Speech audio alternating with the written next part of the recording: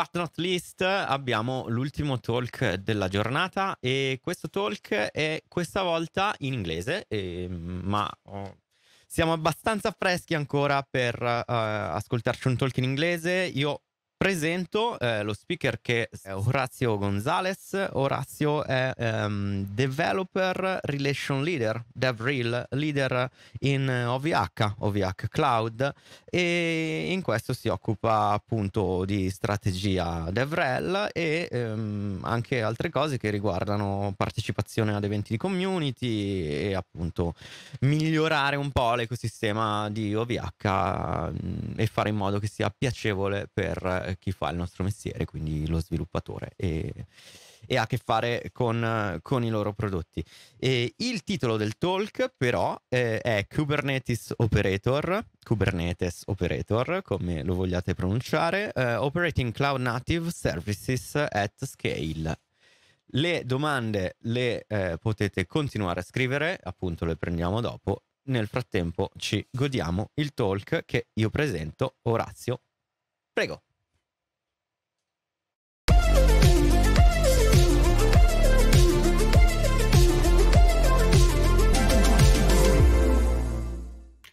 Hello everybody, I am really happy to be here at the Incontro DevOps Italia to do this talk. I would have loved to do it in person and to be there in Italy with you all, but this year it wasn't possible, so I am going to do it virtually, of course. So let me introduce myself and introduce the company I work for. My name is Horacio Gonzalez.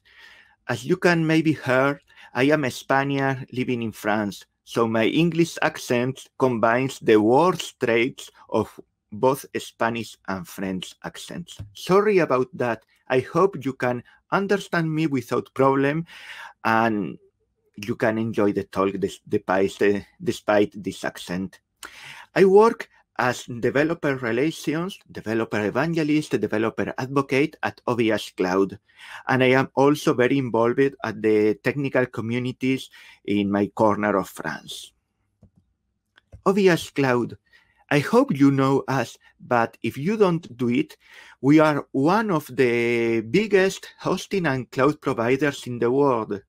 Okay, we are maybe smaller than our colleagues at the Silicon Valley, but we are the biggest European hosting and cloud provider. We are in the world top 10. We have data centers everywhere and customers all around the globe. And we have a portfolio of products that covers from classic web hosting to public cloud, private cloud, storage, network and security solutions, and all other. And all that at very affordable prices. You are going to have high-end performance, like here with high-end Intel Xeon Silver and Gold processors in our bare metal servers.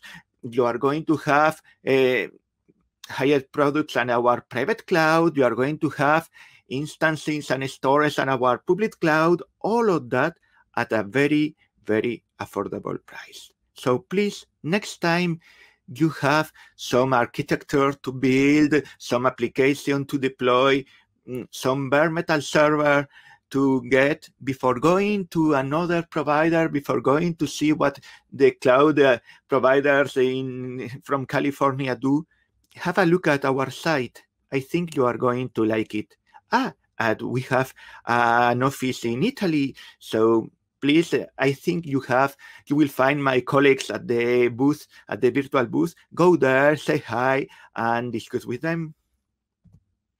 I am going to talk today about Kubernetes operators. Why? Why do you need that kind of operators in Kubernetes? Well, let me explain. So, everybody agrees Kubernetes is really nice in order to tame the complexity of microservices. Before you have only one big application that did everything, and now you have some 20, 30 microservices in order to do the same thing. If you are a sysadmin, if you are a DevOps, it is going to generate a lot of complexity. Hey, you need to see that everything is working. Hey, a container is down. You need to get it up. And Kubernetes arrives there and helps by orchestrating all that, by taking all the routinary tasks from the sysadmin, from the DevOps, and automating them. Hey, that's really nice. So you can now deploy your microservices application in an easy way. You can monitor them in an easy way. And a lot of the day-to-day tasks are done automatically by Kubernetes. That's nice. But what about really complex deployment? Hey, you have not only one microservices application to deploy, but our information system with lots of servers, lot of applications, lot of microservices. Hey, you are going to generate lots of Kubernetes objects for all that, and you have a new level of complexity. You don't have the complexity for each individual application, but for the whole system, you need to deal with all those ingresses, services, deployment spots. Everything needs to be put at the new version. What about upgrades? What about trying to do some blue-green testing? What about... Hey, it's difficult to manage. Especially if you aren't dealing only with one cluster, but with 2, 5, 50, 500, 5,000. If you have lots and lots of clusters with lots and lots of complex deployments inside them, you cannot hope to manage those Kubernetes manually. We already know that. So this talk, it is created from our own experience, because we manage a managed Kubernetes platform. So we offer to our customers Kubernetes off the shelf. They don't need to install it. They don't need to manage it. They only need to use it to deploy their application and architectures on those managed Kubernetes. But that also means that we, as the provider, we need to manage all those thousands of customer clusters to upgrade them, to be sure that they work correctly and all that. So for us, the idea of going at the scale is especially important. We have built our own managed Kubernetes platform over our public cloud solution built on OpenStack. That means that we already have had all the experience in order to manage our public cloud, our OpenStack solution. We build our Kubernetes on it. So the basic part of the going at the scale at Kubernetes was done. But we needed to tame the complexity of managing all those clusters, keeping them updated, upgraded, secure, keeping the backuped. All that kind of complex problem needed to be tackled at the scale. One of the first tools that people use when they want to manage this complexity in Kubernetes is something like Helm, a package manager. It makes something simple. For example, for a complex deployment with a lot of objects, you aren't going to keep every object in their own manifest. You are going to keep a global Helm chart where you describe all the ingress services, etc., etc. And you are going to be able to put parameters on it in order to create several copies of that. It's a good way to manage complexity when deploying, when making upgrades, when making rollbacks, when sharing. But it isn't the full solution. Why? Because the day-to-day task of a sysadmin, of a DevOps, of an SRE operator is way more complex. Helm only helps in the first two steps, installing and upgrading. And the human operator needs to do a lot of the things, follow the life cycle of the application, getting logs and metrics and trying to get and traces and trying to get some insight for it, automating things, and for this kind of operations, Helm doesn't help at all. So if we wanted, as we did, to have some solution to make the day-to-day operation of those clusters easier, we couldn't only use Helm. We needed to have some more complex solution or some more complete solution. Kubernetes is all about automation. It's about automating things. So the idea is, hey, maybe we could automate this operations part, not only the first 2 steps, but the whole 5 steps. And that's just the idea of a Kubernetes operator, taking the knowledge of a human operator, the day-to-day operations they need to do on a Kubernetes cluster or on some part of the Kubernetes cluster, on some specific deployment for a Kubernetes cluster, and automate it, encode it, and allowing Kubernetes to take care of these routinary tasks. Like that, the human operator can center themselves in added value task and leave the routinary part, the low added value task to the system. That's the idea behind Kubernetes operators. Creating a Kubernetes version of the human operator for the whole steps of the day-to-day task, installing, upgrading, lifecycle, insight, and autopilot. How are these operators built? Well, they are built on Kubernetes concepts. They aren't something outside Kubernetes. They use basic Kubernetes building bricks. They use controllers and custom resources. Let me talk a bit about them. Kubernetes controllers. What are Kubernetes controllers? Well, Kubernetes controllers are reconciliation loop, control loops. The idea is they look at the current state of the clusters, they look at the desired state of the cluster, the manifest, the YAML files, and they find the difference and they modify the current state to make it as close as possible to the desired states. They are a key part of the magic behind Kubernetes. So they observe, they make the difference, they find the difference, and they act in order to be sure that the current state is every time as close as possible to the desired state. Each controller is specialized in some kind of resource, some kind of Kubernetes objects, some part of the Kubernetes cluster. So there are lots of different controllers in a Kubernetes cluster. Custom resource definitions, CRD, are another key element of Kubernetes. They allow us to extend Kubernetes by creating new resources. So you can define a new kind of resources that wasn't existing in the original Kubernetes or in the open source Kubernetes, a custom resource for your own utilization. And operators take these two concepts and combine them in order to create the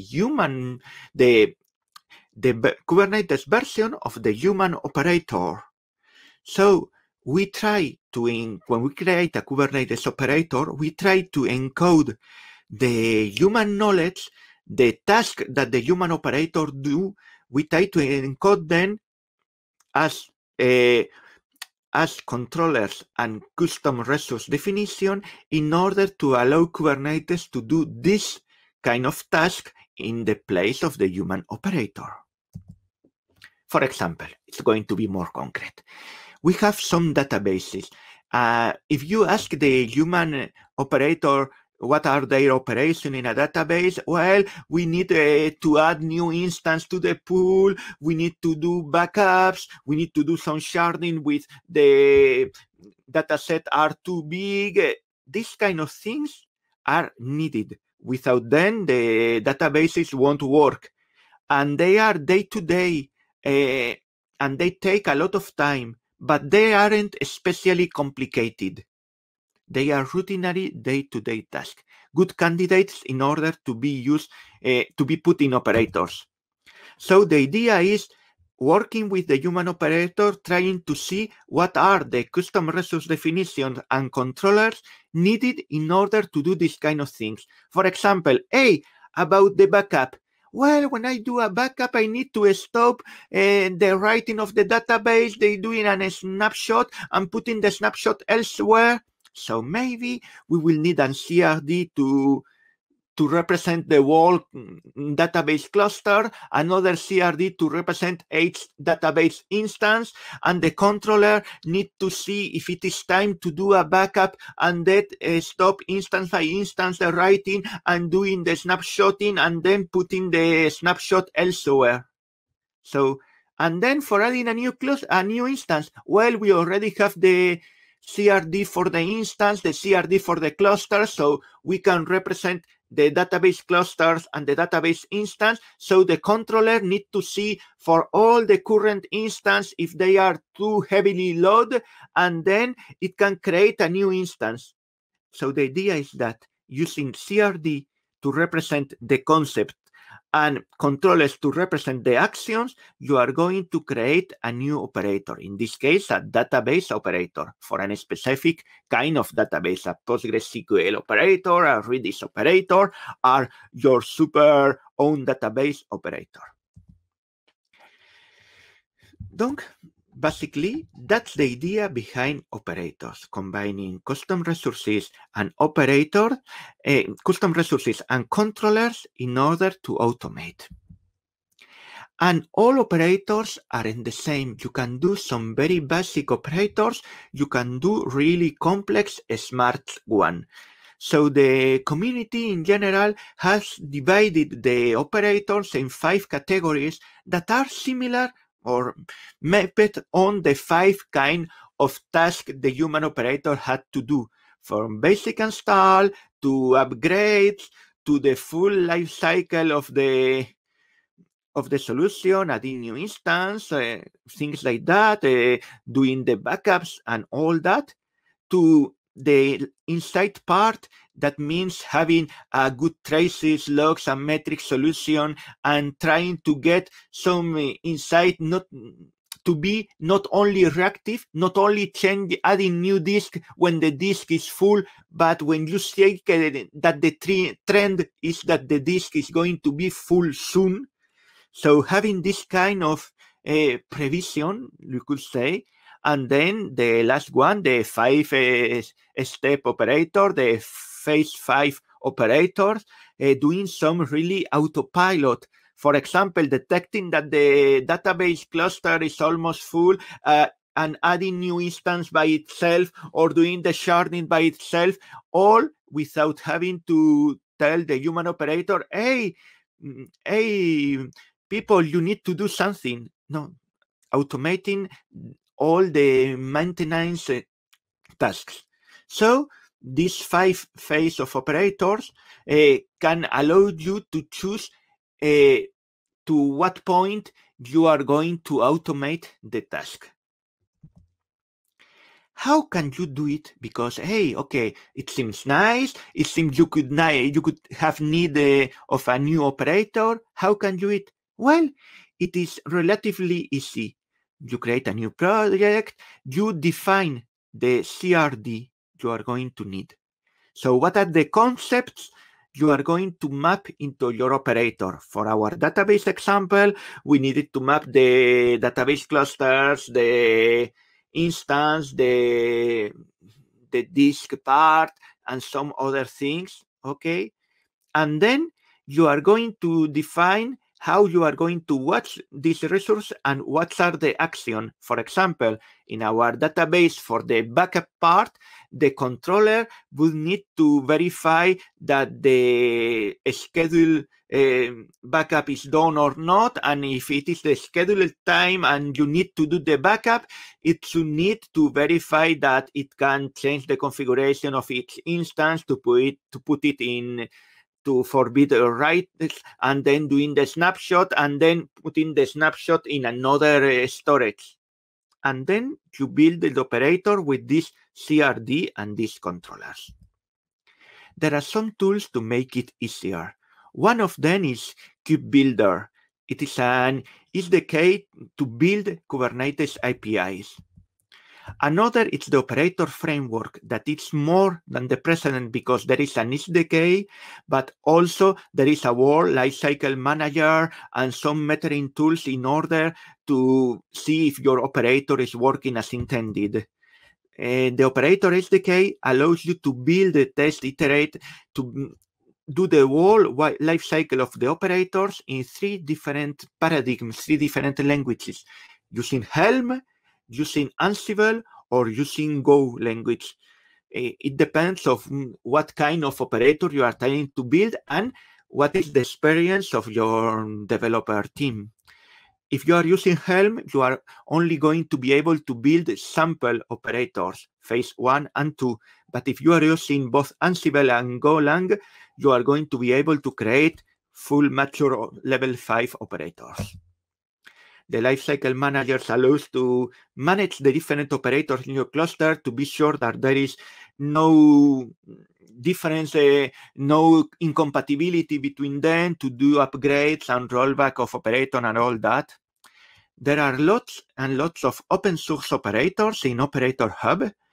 You can get an eye at it. And I am going to talk in the 5 last minutes about a Harbor operator. It's one operator we have done for our own needs and we have released in open source, and it's a good example of why operators are important for us.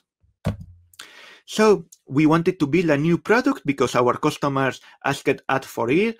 OVS Cloud Managed Private Registry. A private registry to put the Docker image and the Helm chart for our customers.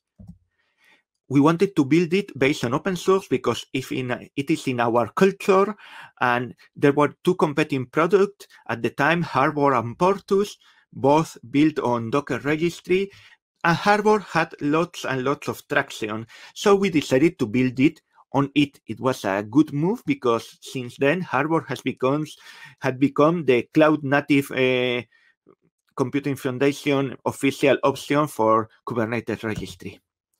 Harbor is complex. It has a lot of different elements for the Docker registry itself, to Notary, to see vulnerability, chart museum, several databases, Helm, lots of things.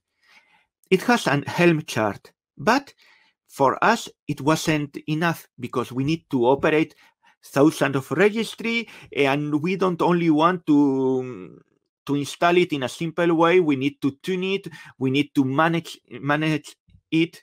So we wanted a managed private registry, a bit special. We wanted to build it in an economic way for our customers. We wanted to reuse our services, and we wanted to be sure that every customer had shared resources for the non-private part, but full privacy for the registry part. We wanted to use the platform as much as possible to do things as close as possible to vanilla Kubernetes. So we wanted to use the Kubernetes tooling at max, but we wanted to automate it. And in order to automate all those deployments, we needed an operator. And there was no operator in the community for Harbor. We talked a lot with the community, and we saw that the need, it wasn't alone for us. Lots and lots of people in the community had a similar, maybe not at the same scale, but a similar need. So we decided to build the operator, but not build a custom specific version for ourselves, build a version that could be released as open source, at giving back to the community because it is our culture too. So we begin to build it, and the challenge was that the controllers were complex. There are many elements, many possible states, many different kind of errors, and many different levels that need to be dealt with, and many external dependencies. We tried to do it in a modular way. We wrote it in Go because we had developers that were experienced in Go. We tried to reuse as many things as possible from the standard Kubernetes and create as few things as possible. We use Kube Builder, and we try to reuse as many standard Kubernetes operators as possible. For example, at the moment we needed to deal with certificates. We didn't want to add all the intelligence to deal with certificates in our operator. We used for that the Cert Manager operator that already exists, is widely used, and it makes things simple. So we wanted to build an operator for one task, managing hardware, and reuse other elements inside our operator for all the external tasks. We did it. It is open source now. It can be done at the Cloud Native Computing Foundation. It is part of the official hardware project now. So for us, building this operator allowed us to create a new product and to be able to propose it to our customers and be able to do all the system operation of it in a quick and relative painless way. Let's look at another example, our load balancer operator. It's a good example, not open source yet, but it shows how you can create a whole new kind of things using Kubernetes with the help of operators. A load balancer is a critical cog for a cloud provider or a hosting provider like us. It allows us to get traffic from an external IP address and redirect this traffic to the internal servers who are going to answer the requests. Without a load balancing, a cloud provider cannot work. We had a very robust legacy load balancer stack. It is very performant. It is built in custom-made bare metal servers and BGP. These servers are especially tuned for traffic. It makes the wall TLS termination using the wall SSL. It's interface with Let's Encrypt for the certificate, but it isn't cloud ready. What I mean by that? I mean that our legacy load balancing stack is piloted by configuration files that take a long time to load. So you cannot update it on the fly for every individual customer when they want to change something. And it is made on custom-built hardware. We at OVS Cloud, we build our own servers from the component. We master all the building chain, so we get the components like the Super Xeon processors from Intel I talked before, and we take all the different components, the motherboard, we install everything, we put them in custom-made racks, and we put them in the data centers. But in order to do it in an efficient way, we try to standardize our offers. So we can several runs of servers according to the performance. Keeping a special run internal only for the load balancing, it's complicated, especially when you must deliver these servers at 30 different data centers around the world. It will be better if we could use any of our high-grade servers or normal servers from our range and put them in our load balancing stack. So it was included, it used a specialized hard. We needed to change that. And we needed to create a new load balancing stack, supporting mass updates, being easy and quick to reconfigure, using any available hardware, and being very easy to operate. And really, we needed a public cloud-ready load balancer. we decided to build it in Kubernetes because it was the best solution for us. Why? Well, we wanted to base it in a Azure proxy, an open source solution, a reverse proxy open source solution that works really well. And the idea was for every load balancer, and we have thousands, millions in the new solution, we hope to have millions, we needed to have a pod for load balancer. And in this pod, we want to run a small Azure proxy and 3 network interface from the internet, from the intranet, and for configuration, and adding some metrics and logs. So if we build this kind of pod and we put it in our Kubernetes solution, we will be able to automatically deploy and modify all those load balancers. But we are talking about millions, so we cannot do it by hand. It is simply impossible. We needed an operator. The first step in building this operator was to be able to put the 3 network interface wholly different in a pod. In order to do that, we use a Multus CNI. Multus CNI allows to put different network interfaces in one pod and configure them, some in breadth, some in localhost, and all that. So with Multus, we were able to define each one of our pods with its 3 network interfaces. And how can we do the config management? I mean, in every pod, it is going to have an Azure proxy. This Azure proxy uses a config file. How are we going to change its configuration? For that, we wanted to use config map. The idea is we modify the config map of the pod, and Azure proxy, it's going to reread that in order to apply this configuration. And as individual Azure proxy only manage one customer, rereading the conf is almost instantaneous. So it solved our problem of being cloud ready. And for that, we needed to trigger this rereading. So from the outside, we can change the config, but how can we notify the Azure proxy that it needs to read the config again?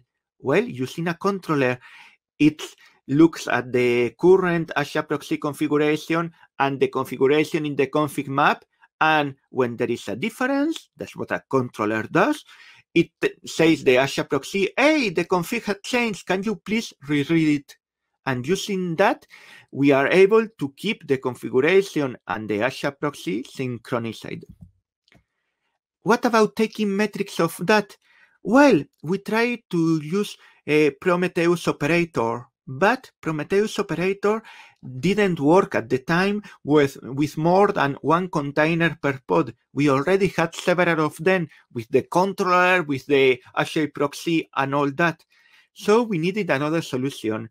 Internally, we use a Warp10 stack for the observability, so we decided to use Vimion, an open source solution to put the metrics into Warp10 by using another operator, the Vimion operator, that takes the metrics from the Azure proxy and push them to the outside, in this case, to our Warp10-based observability solution. And for me, I think I am a bit late. That's all. If you will have some questions, I am here in order to try to answer them. Please feel free to ask. Thank you very, very much.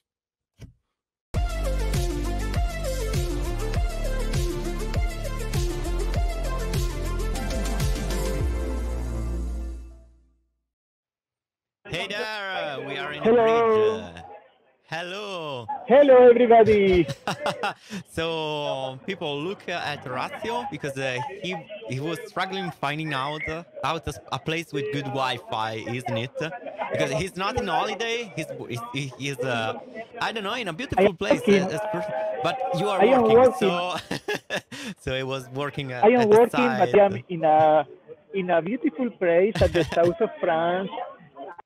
In order to have some quality Wi-Fi, in order to be able to do this question and answer. Sorry about that. I tried to connect before, but my connection wasn't reliable enough. So No, it's I good have indeed. migrated here.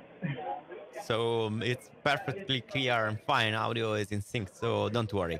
Wow, Okay, so that's the reason wonderful. we still move as people close to where the cloud is. I guess the hardware is somewhere. So I mean, after the cloud, there is still some hardware, isn't it?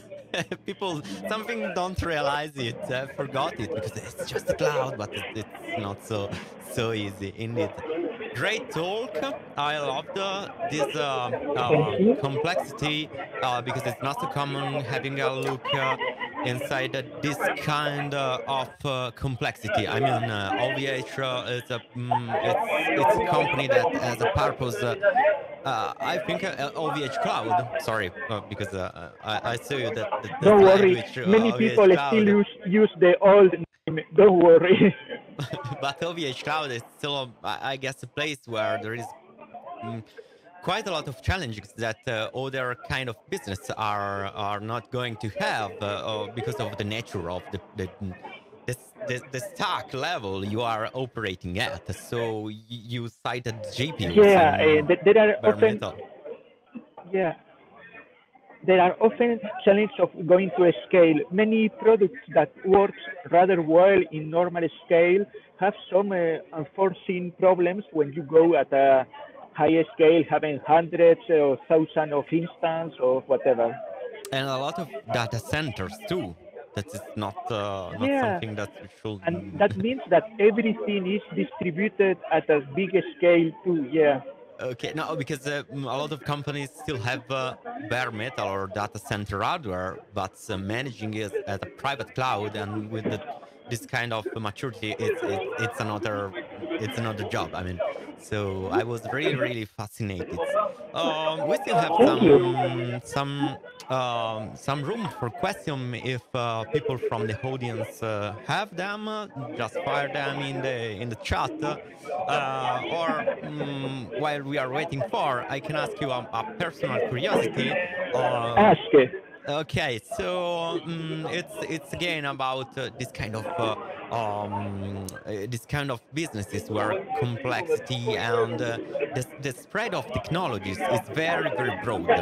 So what's your the question comes from when you started presenting the Arbor operator and you cited a quite different repository management systems and all of them were open sources and they have some backing founding companies.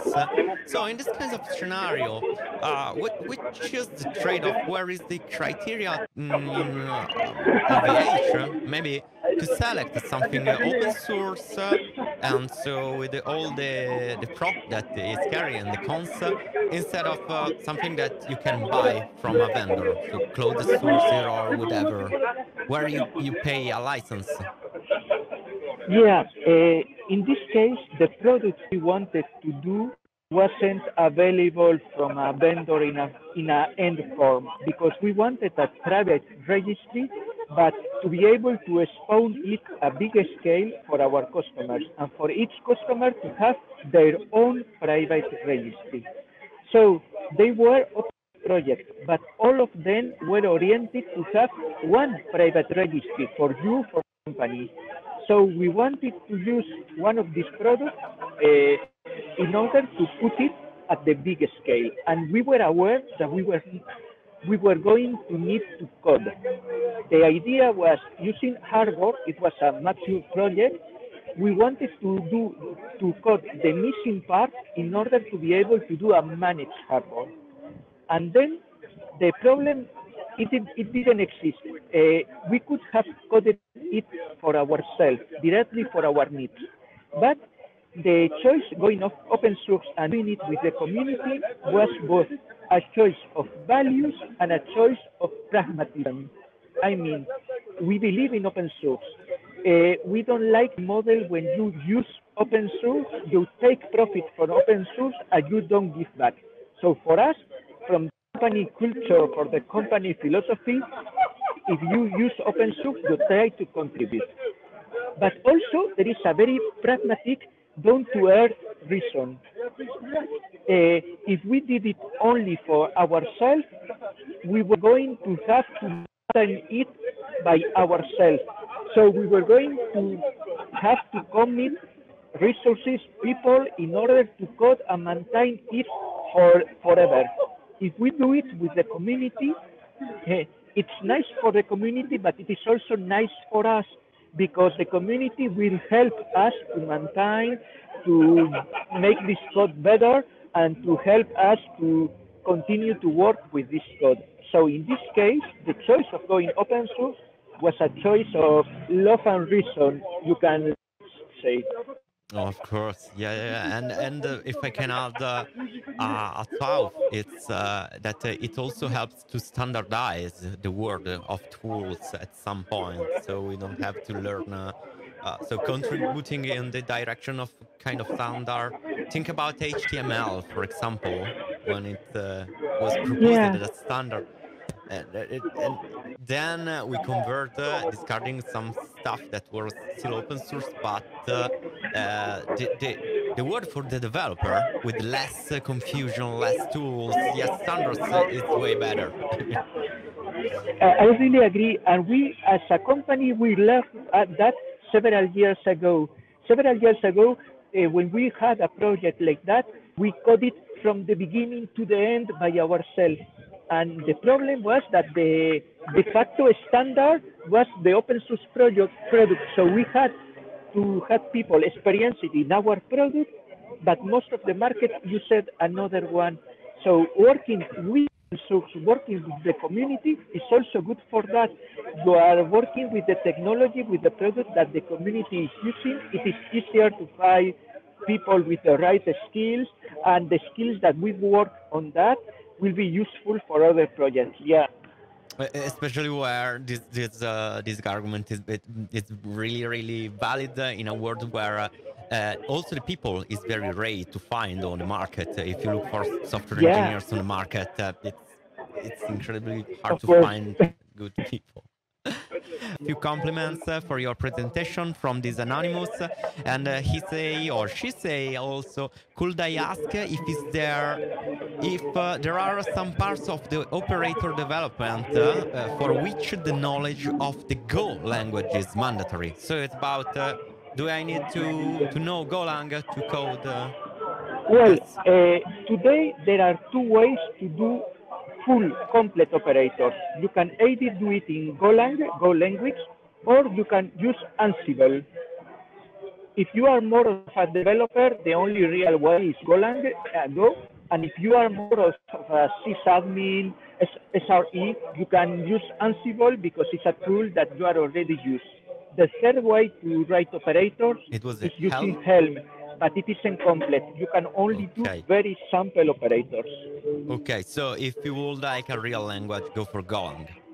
So, yeah, or if you are a sysadmin, go for Ansible. Yeah. Okay, perfectly clear. So that's the real closing, I guess. I'm sorry we weren't able to have a more. I am really sorry for the connection problem, and I am really happy to be able to be there for the question, and I hope maybe next year we will do it in live, physically, in person. Okay, so see you in person, hopefully, and enjoy your weekend and the rest of your work there. Thank you very much. Thank you, everybody. Ciao. Bye. Thank you, grazie. Ciao.